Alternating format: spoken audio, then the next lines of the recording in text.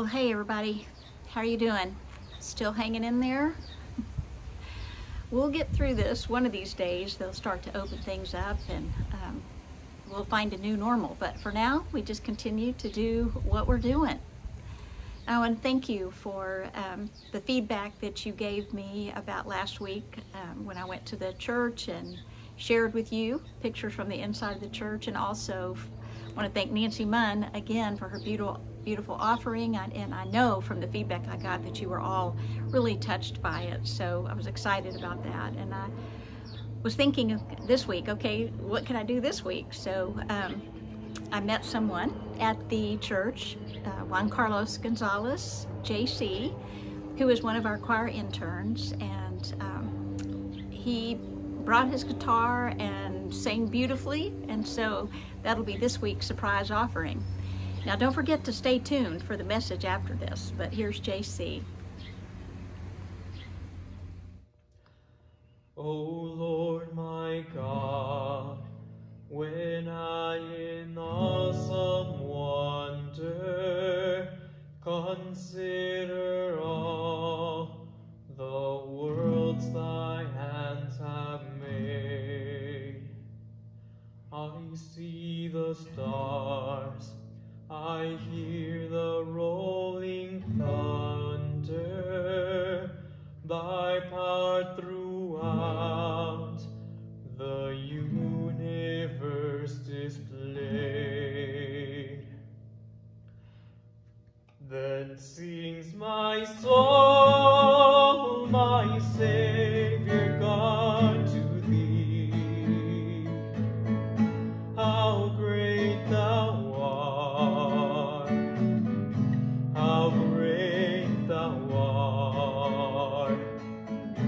Then sings my soul, my Savior God, to thee. How great thou art, how great thou art. And when I think of God, his Son not sparing, left him to die, I scarce can take it in.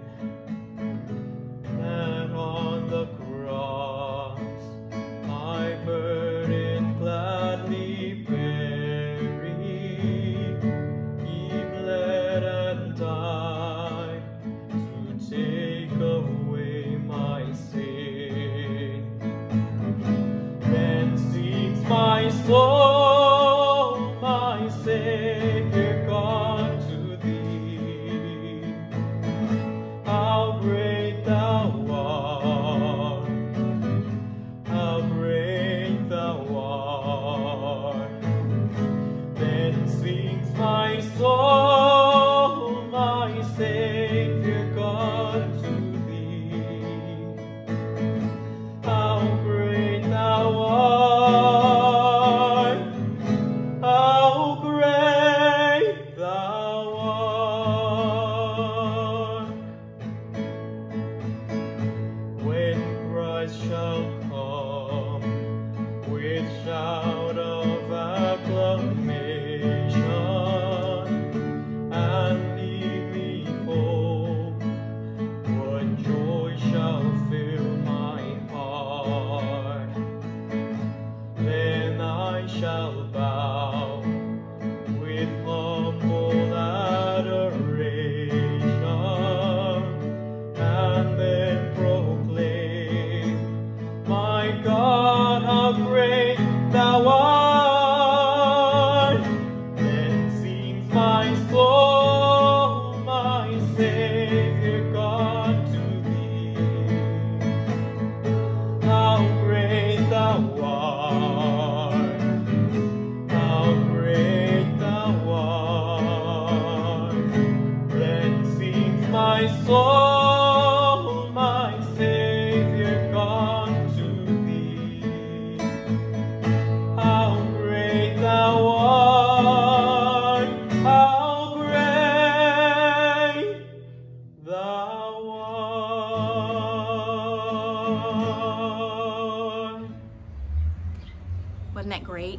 He's so talented.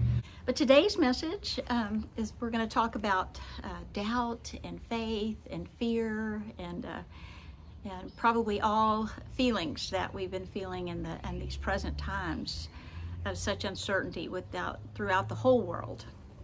But our gospel passage today picks up where the disciples have gone back in fear, and they're hiding in fear. You might say they were sheltered in, or they were hunkered down in fear that the authorities that had arrested Jesus and been behind his crucifixion, that they would be coming for them next. You remember this in the translation, it says they were fearing the Jews. But we must be very, very, very careful that actually that word is Judeans. And I wish that they wouldn't translate it like that in the English translations, because it has been justification for a lot of anti-Semitic attitudes and actions and words that have just really been destructive. And so what they're talking about, these were people that were from Judea. And we have to remember also that when the Gospels were written, that these new followers of Jesus that recognized him to be the Messiah, they were from Judea. They were Judeans, and they were part of the faith of the people. And they were trying to figure out a way to reconcile both their heritage and this new direction that Christ was taking them. And so anytime there's something new coming and something breaking apart, breaking open, there's always going to be those struggles and a lot of the language that we'll see in the Gospels. It's rhetoric that's meant to be apologetic, in the sense that they're trying to convince. And so there's always a danger when we're trying to convince with words, but words are important, and we need them. So we're grateful for those words that are written in Scripture, but it's just important in the 21st century to be clear about what's being said and what's not being said. So what they were afraid of were these authorities that had been behind the death of Jesus. And so they're huddled up there in fear. So Jesus appears to them, and the first thing he says to them is, "Peace be with you." And don't you know, that was just like a soothing balm to the disciples, that their leader, their teacher, the one that they had loved so dearly and followed so with such great commitment, and they had been grieving him for his death, and then there had been such confusion with the empty tomb that now he appeared before them. And much like Mary last week, they may have wished that he was coming back to make everything the same, but he didn't. In fact, he appeared to them, he showed them his wounds, and immediately he starts talking to them about that he's going to send them out the same way that his Father God had sent him to them. And he breathes into this empowerment, his very presence, the power of the Holy Spirit. I mean, right there, in the midst of their fear, in the midst of their uncertainty, not only does he come to them and reassure them, but he says, you can't stay here. You can't hide in here. You've got to get out and be about the business of being Christ in the world. So it's natural that then they would want to tell Thomas, who apparently was the only disciple that wasn't hiding in that room, and I would love to know where he was and what he was doing, that he wasn't in that room with them. But for whatever reason, he wasn't, and so they went and told him what had happened. Now, Thomas gets a bad rap, I think, because we've labeled him Doubting Thomas, and I think that all of us would probably have that same reaction, at least on some level, because what they were sharing with him was pretty incredible news. And so he says to them, "Unless I can touch," not just see, but touch. And remember, Jesus had showed them, it doesn't say whether they touched him or not, but Thomas wants to have some concrete reassurance and proof that this is all really true and it's really happening. And sometimes things seem too good to be true, and I'm imagining that he felt that way. So a whole nother week goes by. And then Jesus appears to them again. And then again, they're closed off together. Only Thomas is with them this time. And again, Jesus enters in with peace be with you.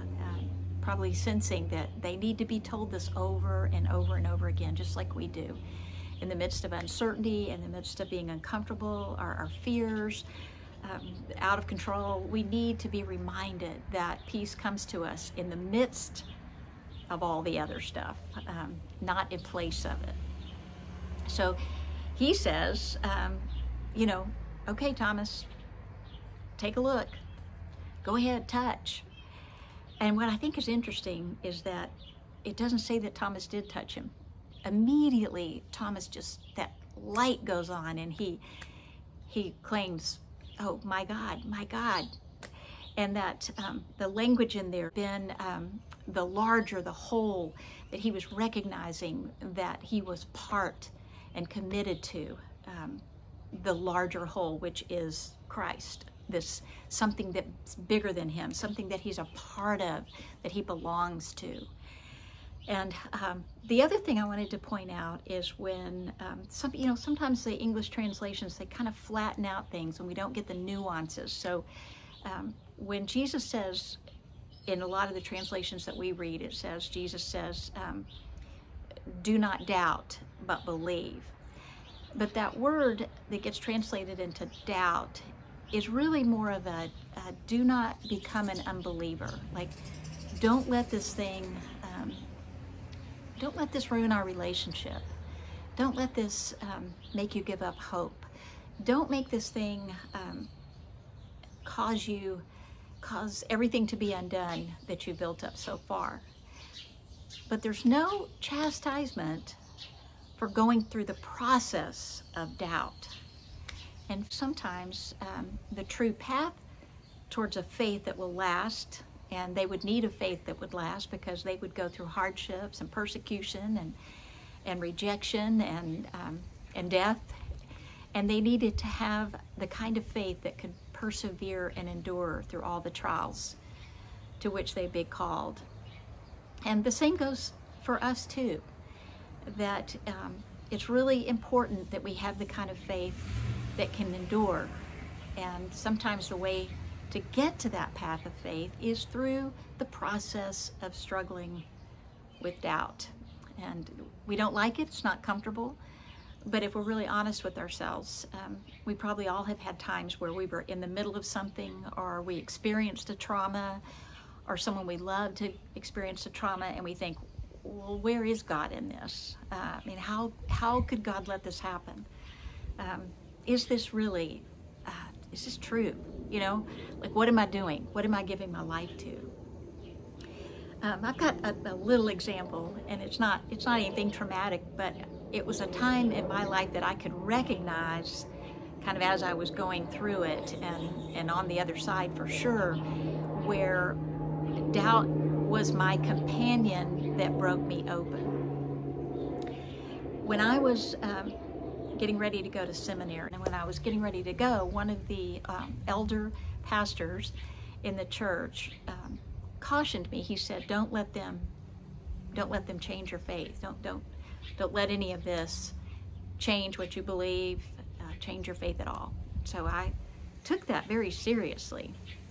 I was in my 50s at the time, and so I felt pretty staunchly in my ways and what I believed, and I thought it was kind of an odd caution, actually. But taking it seriously, I would literally drive to Austin without really knowing it, with my hands clenched on the steering wheel, with the idea that I'm not going to let this, nothing's really going to get to me. I'm just going to get through this. And initially I resisted a lot of the things that I was hearing and experiencing. I remember the first day we had chapel, and the president of the seminary said, this is what's going to happen. While you're here, we're going to shake everything that you ever knew about your faith out of you. And then we're going to be here for you while you put it all together. Well, that terrified me. And I also felt a little pride and stubbornness rise up in me, like, not me, maybe these young kids, but not me. And so that's kind of how I approached things that first semester. And slowly but surely I began to open up my mind, but it took a little bit longer for my heart.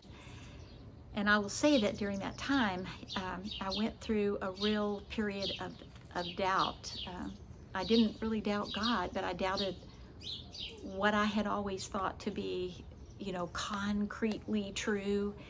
I doubted what I was learning. I doubted my own ability to judge the difference between the two. And slowly but surely, I broke open and began to be comfortable with the disruption.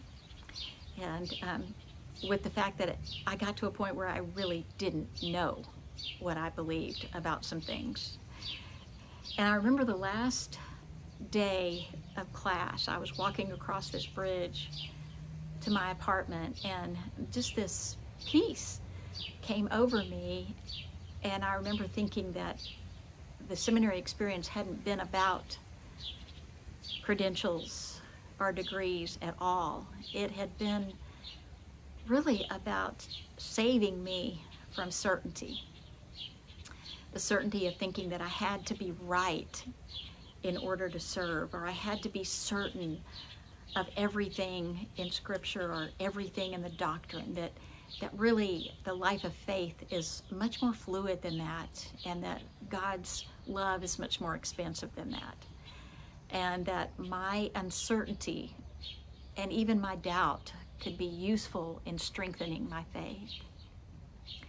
Now, not everybody likes that. People like to be certain about things, and not everybody likes someone who is comfortable with uncertainty or nuance or, you know, just not knowing for sure. And so when I got back, it made some people uncomfortable because some things I had thought one way about, I now thought another way about.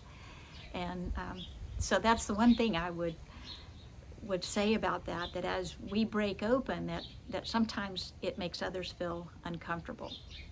And maybe that's what happened with Thomas, with the first group of disciples, that they were broken open in this moment with Jesus, and he wasn't, and so it made him uncomfortable, and he had to have his own disruptive moment before he could be broken open too. I've heard it said that, you know, we all are raised with a certain kind of order and structure because we need that. Our egos need that to grow up and survive and learn how to be in the world. But that in the faith journey, that there usually comes a time, and most likely in adulthood, when you do have a disruption, something happens, a death in your family, a life event, a world event like this pandemic, that's something that disrupts everything that you knew before. You know, all the rules that you thought were set in place and set in stone, you can't apply them now. Nothing's making sense. And it's a very uncomfortable place. But then as we surrender to that and move into it and trust the process, which that's what the word faith really means. And belief, the Greek word for belief and faith are the same, on the same thread, that it's not a head thing. It's not a matter of just getting in your head and your intelligence what you think is right, but is what will you commit your life to? What will you trust to be there through all the disruption? I believe this is what Jesus was trying to get across to the disciples, and especially to Thomas. And when he said, happy are those, or blessed are those that will believe without seeing, that's where we come in. Because we don't have the privilege or the opportunity that the first disciples have. But here's what we do have. We have the Scriptures, we have our traditions, and we have each other. And we've all been empowered by that spirit of love that calls us to be that in the world. And so when we find ourselves in this time of pandemic and this time of uncertainty, and actually this time, I think as much as the virus, that there is this pandemic of distrust. We really don't know who to trust, what information to trust, and there's a lot of manipulation, and there's a lot of untrustworthiness at play right now too. So it's important that we stay connected with the stories of God's intervention, God's provision, God's protection, God's salvation, God's mercy, and God's grace. And that we remember that through that same love, that we're empowered today to continue to be trustworthy in our own lives, and continue to trust that no matter what we go through, and no matter how things get shaken up, and maybe how differently a new normal will be, that we have that same opportunity to work through our doubts as Thomas did, and to come through them with the blessing of knowing that God's love is everlasting, and that He'll never let us go. So this week, as we continue to learn what it means, what it's going to look like for the authorities and the experts and all that to determine what the next step will be, and what opening up the country will look like, there's probably going to be some more disruption and some more uncertainty, but give yourself a break if you find yourself feeling doubt, and give yourself encouragement in that through that process, your faith can be strengthened. May you remember also that you were created in love by the Creator God, and that in Christ you've been lovingly redeemed.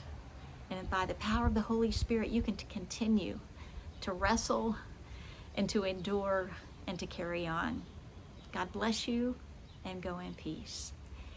And I've got one more little surprise for you. JC sang another song that I asked him to sing, and it's the Leonard Cohen, Hallelujah. I think that it is, in some ways, such a beautiful expression of what the journey of faith is. It's not always a victory march, right? And often it can be a broken hallelujah, but that hallelujah endures. Hey, I've heard there was a secret chord that David played and it pleased the Lord, but you don't really care for music, do ya? And it goes like this: the fourth, the fifth, the minor fall, the major lift, the baffled king composing hallelujah, hallelujah, hallelujah, hallelujah,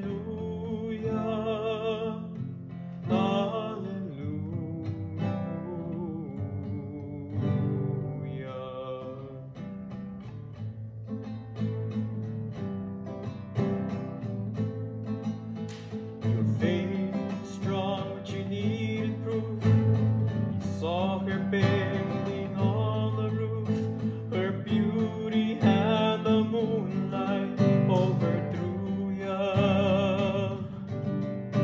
She tied you to a kitchen chair, she broke your throat and she cut your hair, and from the lips she drew the hallelujah, hallelujah,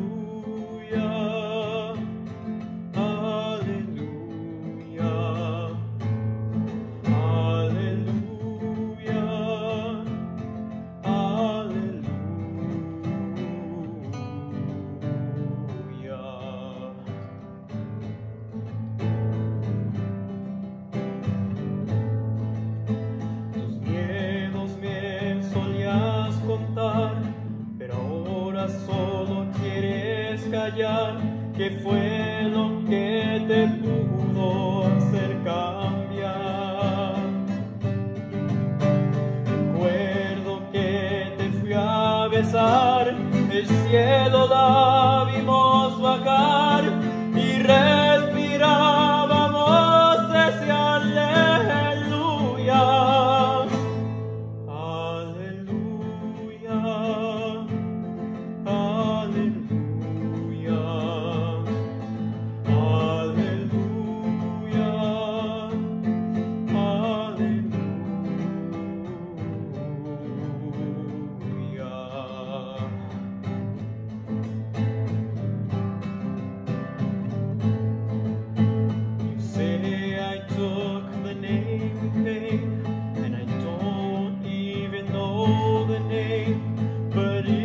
I did, well really, what's it to ya?